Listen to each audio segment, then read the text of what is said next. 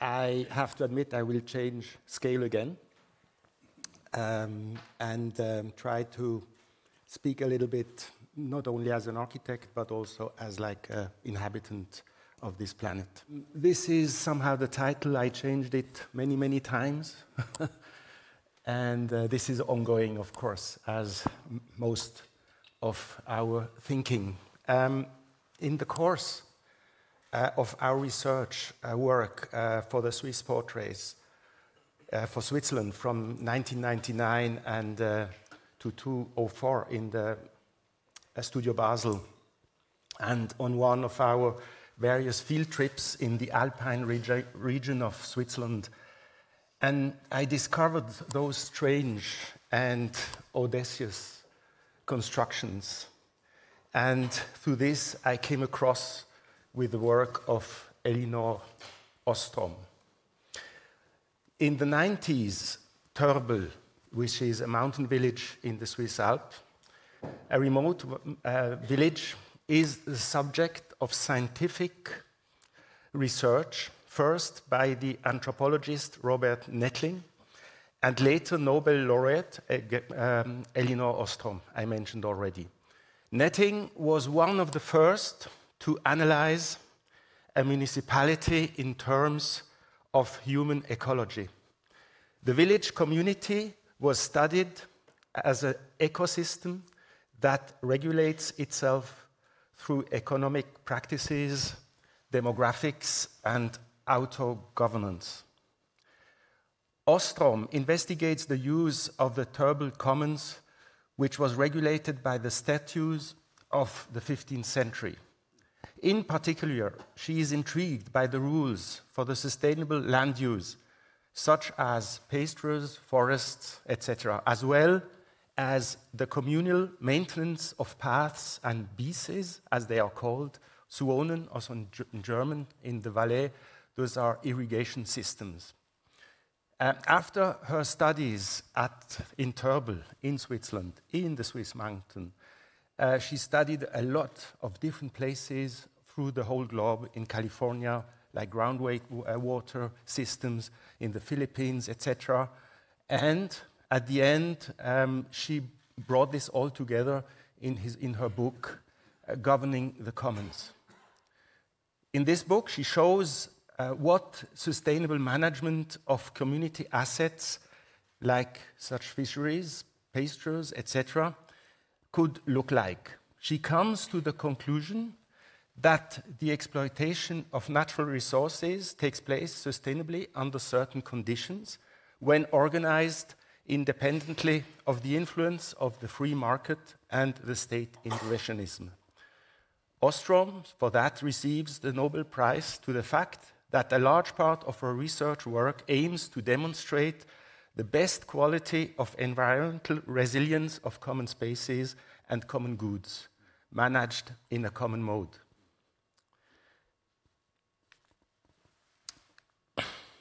So here you see the Törbel, and this shows the view of the commune of Törbel, which has a village and, of course, pastures and forests, etc. So that's the managing of this piece of land by the community of Törbel.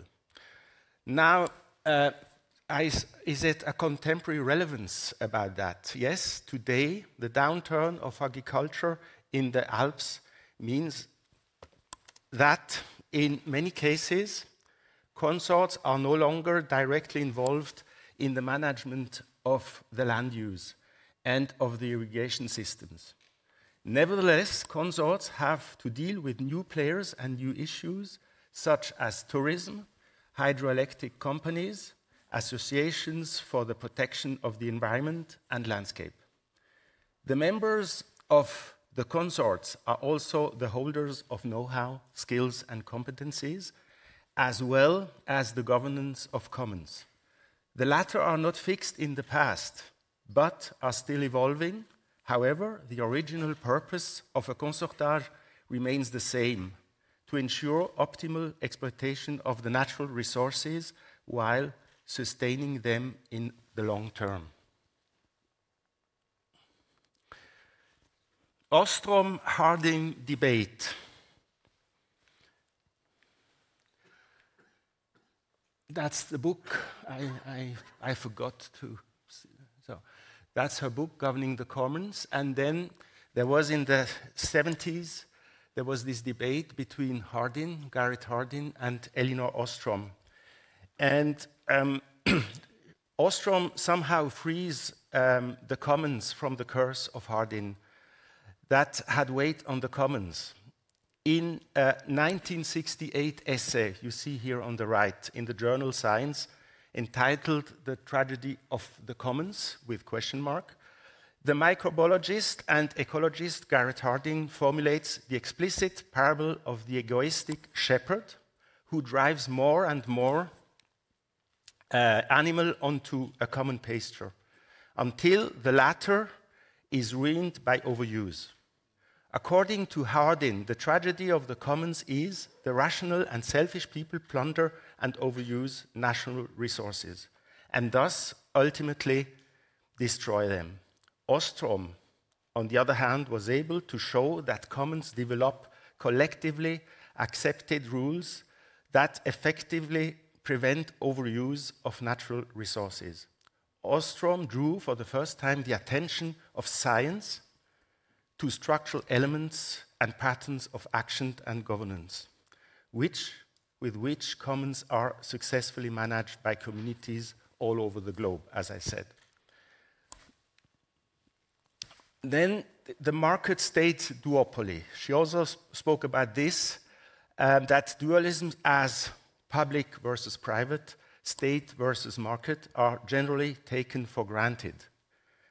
We see them as opposites. These two are relics, lexical legacies that obscure the relational. The fact that one is inextricably, another interdependence is inextricably linked to the other. These dualisms are still entrenched in our thinking. And when we consider the range of solutions that are generally considered plausible, either or, they say all or nothing. Thus, the language of our time blesses its purpose and power relations and lails our thinking with a board that is difficult to pierce. The political debate in the Western world is still proceeding along those lines of the market-state duopoly. More state and less market, or the other way around, less state and more market. This simplistic market-state dichotomy takes hold of our policies. Conventional political discourses are not able to adequately name our problems, to formulate alternatives, much less to sketch visions. The pitfalls of the current dominant political language are tightly drawn at the price of growing socioeconomic and political polarizations. Now, beyond market and state, the commons, a third way. Ostrom emphasizes this, that a common is not only a thing, but is not only an adjective and not only a thing, but is also a verb.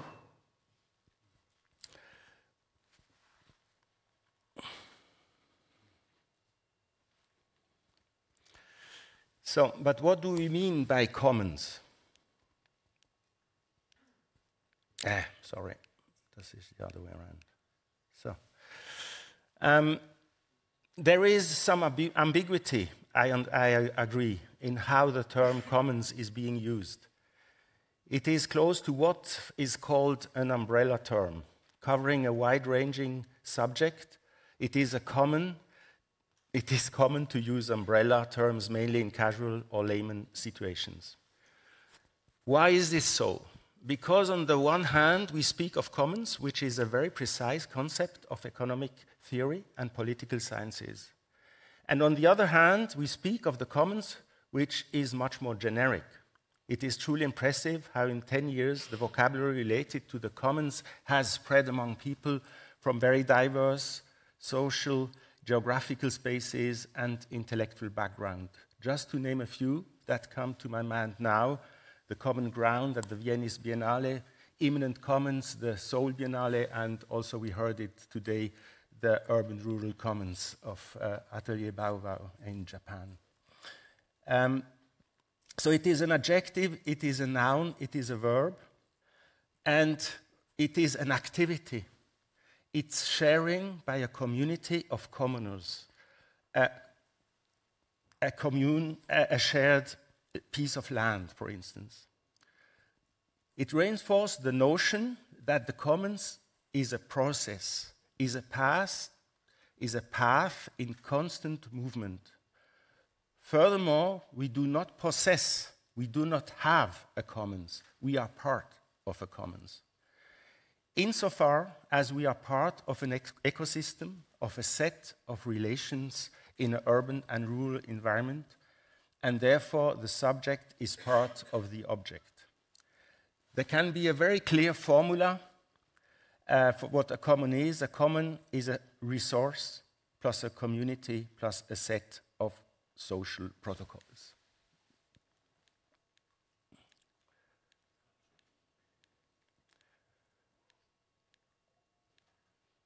Kopf, sorry, ich bin immer zurück. Sorry. So now, that was the one.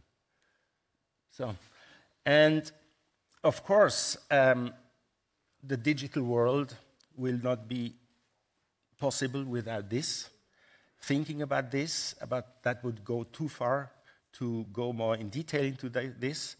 But of course, the digital world gives us huge possibilities in sharing things, in sharing knowledge, and so on. So I'm coming back now to Switzerland, to the more real. This is a photo of the Valais.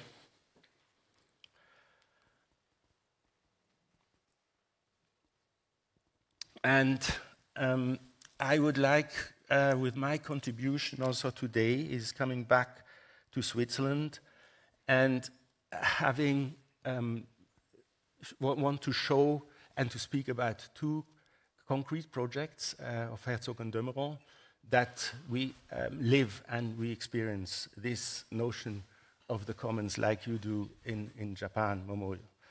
And so that's in Sion, in Valais, which you see that the territory, the landscape is being built, is not anymore a nature state, but it is a natural state. It is hugely architectural.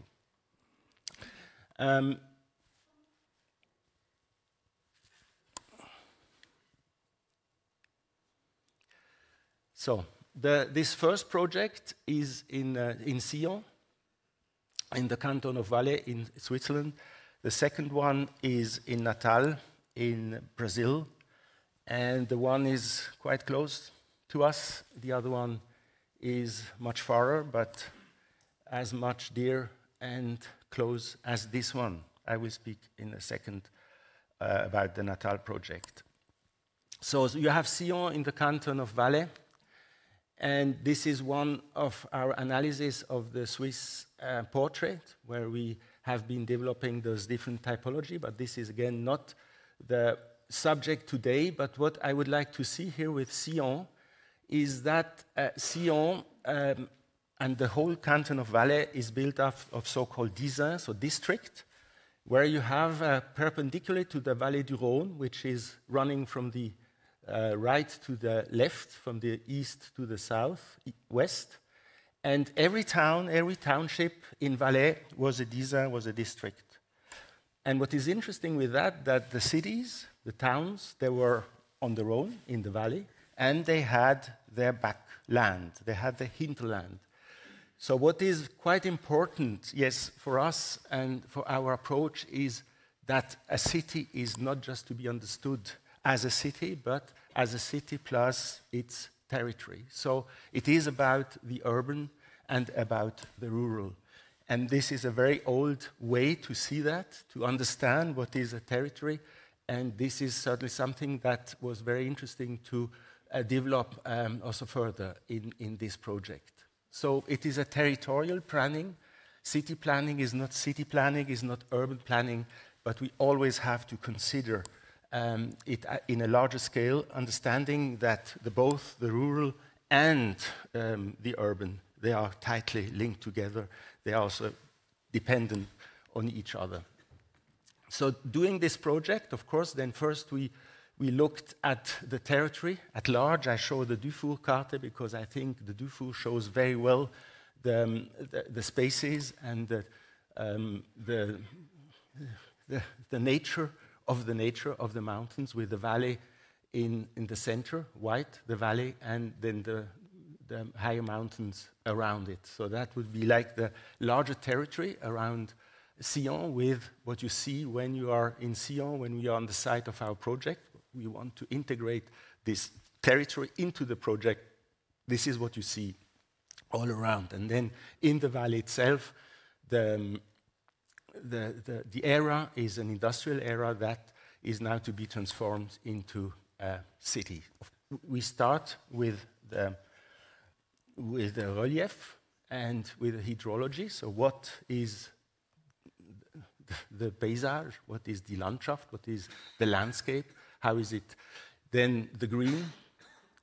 I don't want to now go too much into detail also with this one, but that you have on the right and on the left of the Rhone, you have the agriculture fields. And with this project, we would like now to bring those two areas together in the city itself, which is now very mineral, a city which is very hot also because there's not many green pieces.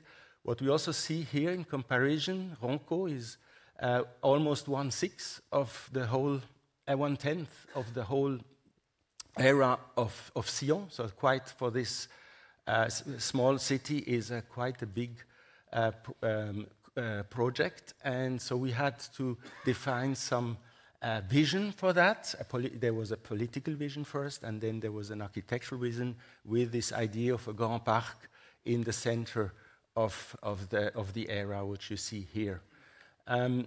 Of course, it has to do with a lot we have been discussing. It's about mobility, it's about climate, etc., etc. So that also this green space allows now the winds now to make also the climate better. Then the activities is mixed use, of course, but now it's monofunctional, it's industrial, and now the neighborhood should then transform into a piece of the city. Those are, of course, now the main targets of this project, and of course also remaining and retaining and reusing existing buildings, most of the existing buildings. Of course, the Rhone, which is very close, is also to make the access to the Rhone possible. But again, this is not why I show this project. I would rather show it also as how to implement such a large project for a city like Sion. So we introduce also the name or the notion of a plan guide and not of a master plan. So the plan guide has some guidelines, and then it can be developed in sectors and in phases. You see here the sectors and the phases, and then one after the other, the different sectors can be developed. So this seen from the air, Ronco, as it may be in a few years. And what I already said is that they are like, maybe up to now, the way how to develop projects in cities like in Barcelona or Paris was a very, let's say, top-down model, where you have like someone who decides, and then you have a result as a master plan, which I think is not anymore the right name to give it. That's why we call it plan guide, because a master is somehow who knows. I know, I'm the master, I know how a city looks like. And then you have on the right, you have like many individuals, so it's like a kind of a given how to do it, and the other one is like you leave it open with all the different individuals within a society. And we have been thinking, is there not also a third model now to develop a city, whether it's this one or somewhere else? And so we have the plan guide, And the stakeholders is the territory, as I said, plus, of course, the Ville de Sion and the landowners. And to develop a convention like for the consortage, so that you know what are your duties, what are your rights when you are an owner and you want to develop your parcel. Of course, they also, as it is a new piece of a city, really for 10,000 inhabitants, you need technical and social infrastructures. There are 187 parcels. And what we did, we analyzed every parcel, what it is worth. What's the price according to now the economic models, what's the price of it? And we then went to the landowners and told them, look, if you develop your land now according to the plan guide, then that's what it means to you. So we have this, try to find the balance between the Ville de Sion and the landowners, so that's the current zoning. Then the plan guide allows for more height, for more density. So speaking of the infrastructures I mentioned before, this is additional charges for whom? For the government, for the city, for the state. And an added value for the landowners. So that was quite a disbalance. And what we proposed is that the landowners, according to a Mehrwertabgabe, as we call it in German, they give something to the city if they develop their plot of land according to the plan guide. When I make this presentation in front of the Grand Conseil, so the legislative authority, I showed this, but then also I showed that one. And that was like 10 years before when we did the study on the Swiss portrait. We discovered those commoners, and I thought this was quite telling to show me as an urban, coming from Basel, showing this to the Valais people, and they at once they understood what it is about. It is about the wider landscape, it is about the commoners, and is about the architectural product, okay? And it was really interesting when we presented it to all the 187 landowners, how this became like. They at once, they started to discuss and to exchange ideas with their neighbors and not fight against them. The second project, I already mentioned it, is an urban vision for Meia Luisa in Natal in Brazil, is on the coast, on the northeast coast of Brazil, and Meia Luisa is an informal settlement in Natal. It's also a threat of development. You mentioned that, the development of the economics of promoters and developers who, of course, on the coastline, they want to develop the interesting. You mentioned the valuable land in Bogota, in Africa. And here, if you look at that one, this is, if you see the favela, the informal settlement is very close to the shore, which at the same time is also very attractive for development, like the one that you see here on this image. And there is a clash between those two worlds, between the informal settlement and between the high-rise building. Also there, we had a lot of exchange and a lot of discussions with the people there, with the community there, and try to engage them into the development of their settlement. So what we proposed is a kind of guideline also for the development of the settlement, where you have on the left the protected dunes and the Atlantic Ocean, and to propose perpendicular to the main street, to propose a kind of a passerella, as we call it, and which also brings different facilities, public facilities together, which are, of course, lacking in this era. You can imagine, we know what it means. So this was like the urban idea of the whole of the whole project, and to also the informal, you mentioned that with the green, this green street, which is also one of the main axes through the settlement. Then we were commissioned. So the Arena d'Amore is a pioneering architectural project, and Susan, I will speak a little bit also as an architect now, as you say you. So the Arena is a big white roof and containing different activities with this also curvilinear wall, which has like the wardrobes, etc., for more privacy.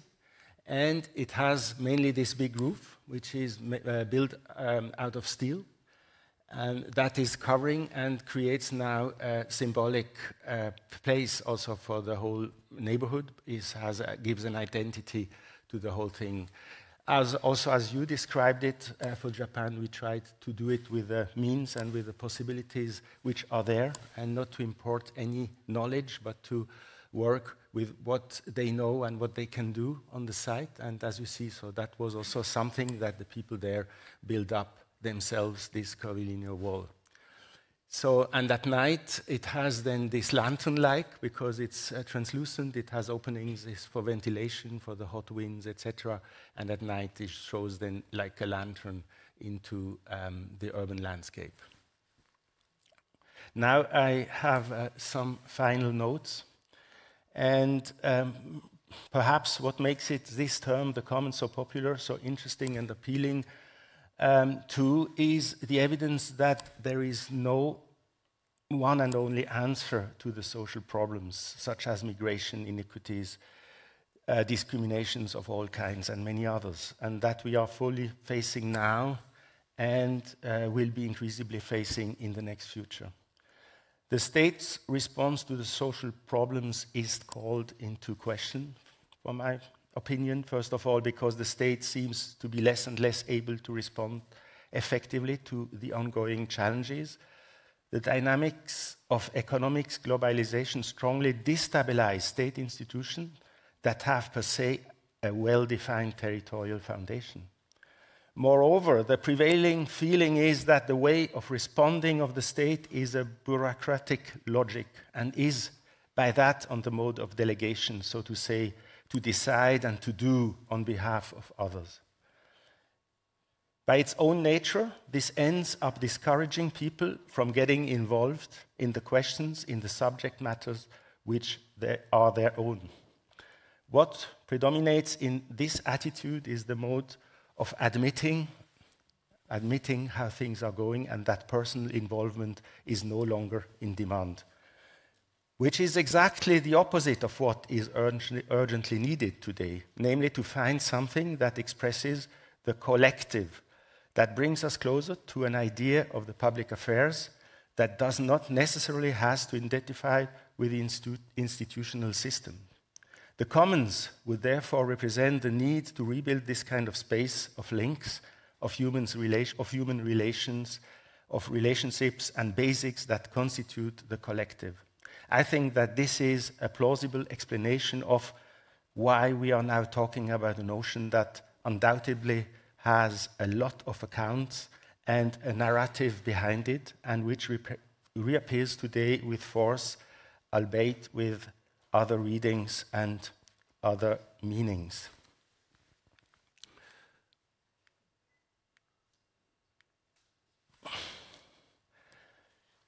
We are all part of the system, and as acting suspects, we are just as much all part of the problem.